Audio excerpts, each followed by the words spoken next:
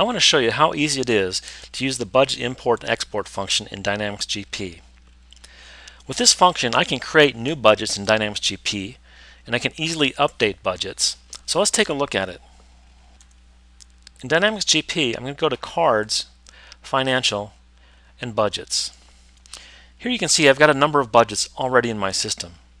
But I'm going to add a new one, so I'm going to click on New. And I've got two options. I can create that budget in GP directly, or I can use the Budget Wizard for Excel. Let's use the Budget Wizard. It'll step us through the processes we need to make a new budget in Excel and also in GP.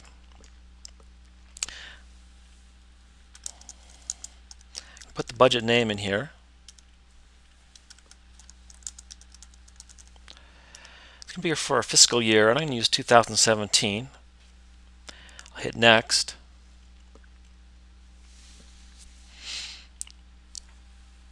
And I'm just going to use a blank budget. So I'll select that. And I'm going to use some actuals for comparison. So I'll put that in there as well. And I just want the profit and loss accounts. So I'm going to select that. I'm going to select all the accounts and hit Next. I can mark or unmark these if I want to. I'm just going to select the default and hit Next.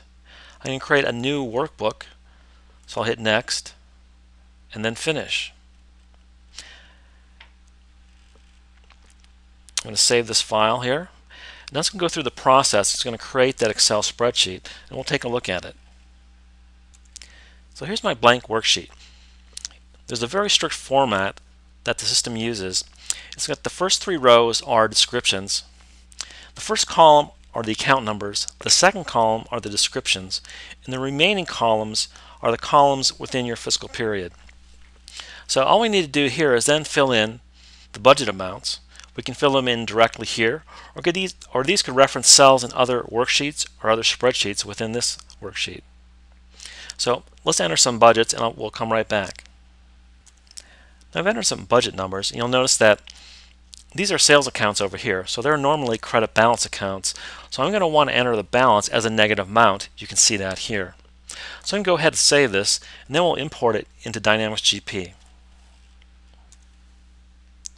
Back in GP, we can see the new budget that we have. This is the one that we just created. Now what I want to do is import it back into GP. So I'm going to hit Excel, Import from Excel. A wizard comes up again. Let's go through the wizard. I'll hit Next, and I'm going to import into an existing GP budget. Here it is right here.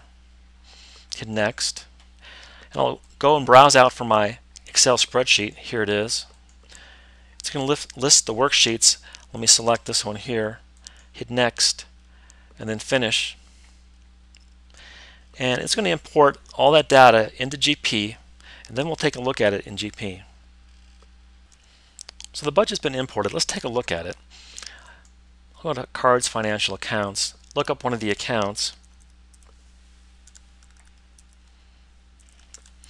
I believe this is one here. Let's take a look at the budget.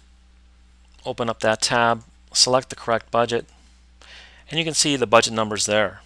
These were imported from Excel, and now they're in GP. One thing you want to make sure you do is once you have the budget imported into GP, you want to create a quick FRX report to make sure that all the data got in from Excel into GP. It's relatively easy to do, and it's basically going to be a row format that lists all the accounts, and then the relative column layout that you want to make sure that you got all the data. And that's a good check because the import process does not tell you when an amount has not been imported. So you want to do that. So this was just a quick demonstration of how easy it is to create a budget in GP using the Excel wizard, and also how I can import that data back into GP. If you haven't tried it, you really should, because it's relatively easy to do, and I think that you really like it.